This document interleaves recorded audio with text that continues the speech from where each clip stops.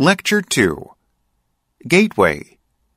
Twin sirens hide in the sea of history, tempting those seeking to understand and appreciate the past onto the reefs of misunderstanding and misinterpretation. These twin dangers are temporocentrism and ethnocentrism.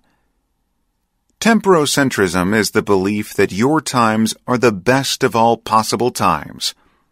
All other times are thus inferior. Ethnocentrism is the belief that your culture is the best of all possible cultures. All other cultures are thus inferior. Temporocentrism and ethnocentrism unite to cause individuals and cultures to judge all other individuals and cultures by the superior standards of their current culture. This leads to a total lack of perspective when dealing with past and/or foreign cultures, and a resultant misunderstanding and misappreciation of them. Temporocentrism and ethnocentrism tempt moderns into unjustified criticisms of the peoples of the past. Exercise 1. The Adventures of Tom Sawyer is regarded as one of the great American novels, but at one point, its author despaired of finishing it. In his autobiography, Mark Twain describes reaching a point in the story where he felt unable to go on. "My tank had run dry." He abandoned it for 2 years and turned his mind to other things. When he eventually picked up the manuscript again, he made the great discovery that the tank of his imagination had refilled itself in the meantime, and he was able to complete the story. This discovery was a turning point in Twain's writing career. He learned to watch out for the point in each subsequent book when his tank ran dry, and to take a break before finishing it. Exercise 2. The most popular travel book, The Travels of Sir John Mandeville, appeared in about 1356 and immediately became astonishingly popular. This was the only travel book that Leonardo da Vinci possessed, and Christopher Columbus consulted it as he took his voyages.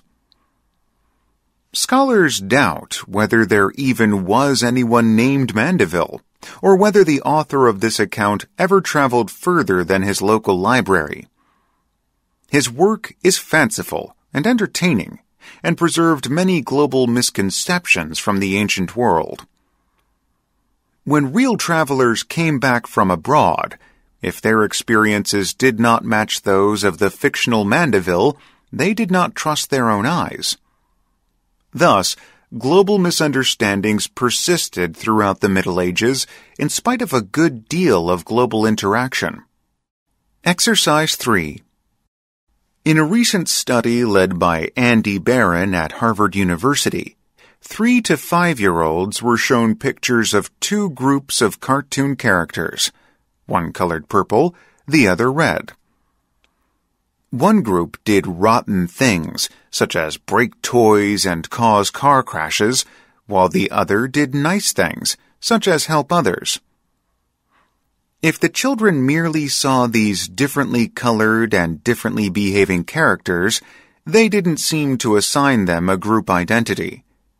But if they were given names for the 2 groups, these are the Nifs, these are the Lups, they quickly figured out who were the good guys and who were the bad guys.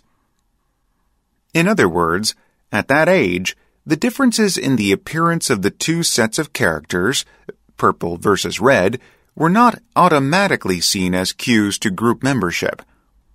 But once the groups had names, the children became aware of the differences between them and understood that they belonged in different categories. Exercise 4. Many people lack a clear image of their bodies and do not take very good care of themselves. You'd think people would have a fairly accurate picture of their own bodies. After all, who is more familiar with our bodies than ourselves? Each day, we spend an enormous amount of time receiving messages from our bodies, bathing and grooming ourselves. But we have blind spots as well, so that our body image only approximates rather than coincides with reality. A major reason is that our bodies are constantly changing, and there is a time delay in bringing our body images up to date.